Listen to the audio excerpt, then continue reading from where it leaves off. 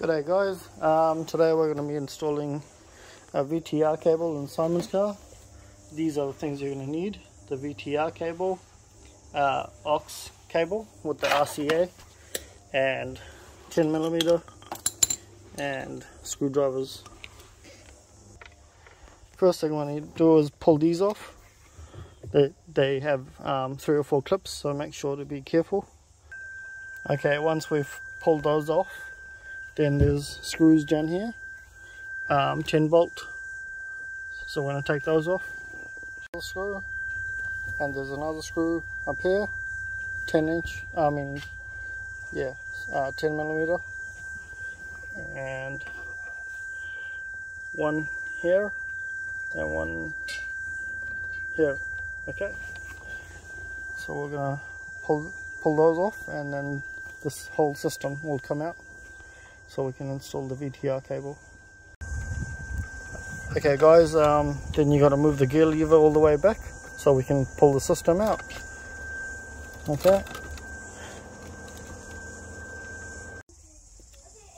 So now we've got the VTR cable plugged in. We're going to hook up the RCA to aux now. Once you got the cables plugged in, we're going to press TV. And it should come up with the video. Now we're going to try and see if we can play some music. Okay, now we've got white to white and red to red. It doesn't really matter how you plug them, but you got to make sure there's music coming out both the speakers. Okay, so I'll show you again. Press TV once you get the video over here.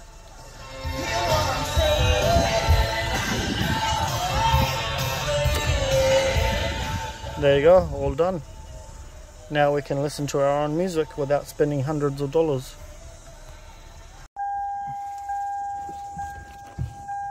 During start of the video I said you might need a screwdriver, but you don't. You just need this.